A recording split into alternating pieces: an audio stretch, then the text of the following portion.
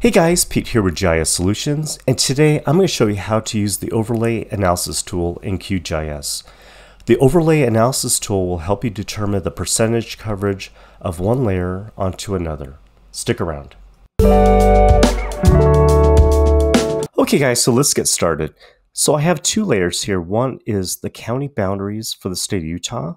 The other one's called Utah lands. This is all the BLM land in Utah. And what we're trying to do is determine what percentage of the BLM land is covered by each county. So the first thing we need to do is actually for our BLM lands layer is to merge it all into one record or one polygon. To do that, let's go and select onto that and go up to Vector, Geometry Tools, Collect Geometry. So our input layer is the Utah lands layer.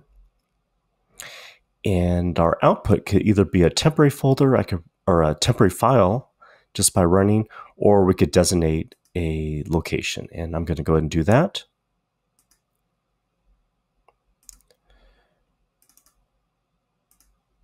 Merged. And I already did this earlier, so I'm just going to replace that and run. This should just take a moment.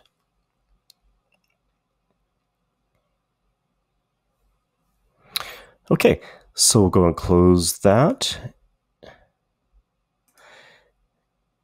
And we'll turn that off. And as you can see now, it's just one record, one big polygon. So now what we need to do is do our overlay, the overlap analysis. So in our toolbox, I just simply started typing overlap analysis and it should come right up. So if you go onto that, and our input layer is going to be our counties layer. Our overlay layer is going to be this Utah lands merge layer.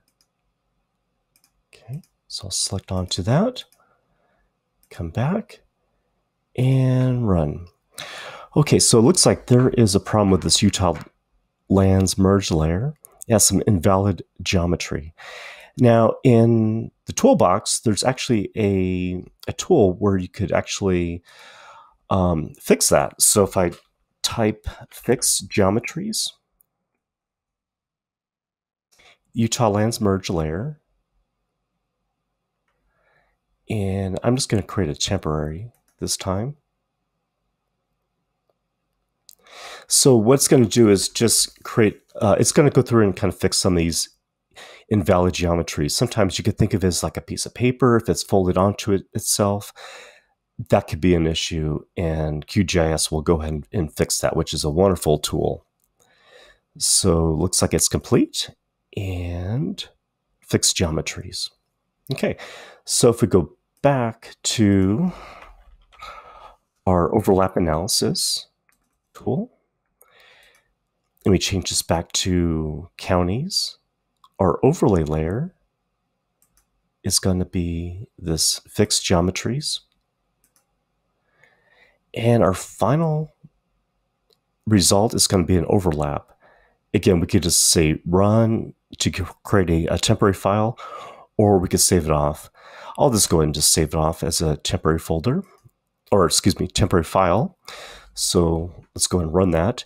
It shouldn't take too long, but of course it depends on the file size and how much you're processing.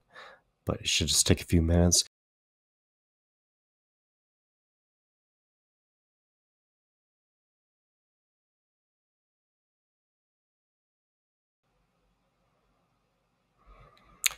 Okay, so that is complete. I'll close out that window.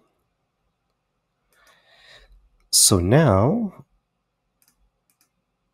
we have our, so this is our BLM land, and then this is the overlap of the BLM land along with the counties. So if I open up the attribute table here, and we go and scroll over here, I'm actually gonna hide a couple of these columns here, just so we can kind of see everything.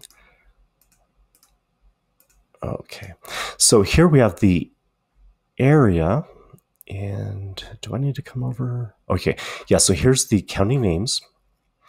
This is the area, the geometry that's overlapping in a percentage. But let's go and change this into something that's a little more readable. So if we go over to field calculator and we say BLM percent, change the field to a real number.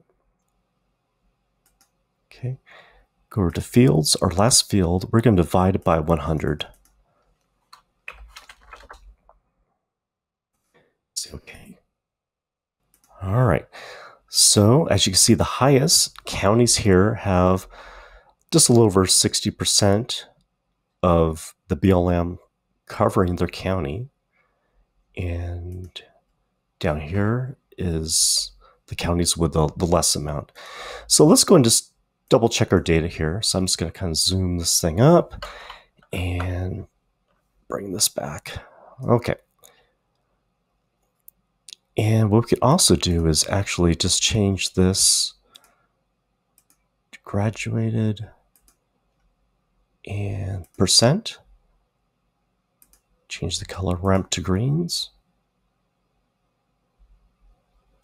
And classify. Say apply. Okay, so as you see, the darker the green, the higher the density or the overlap of the BLM land.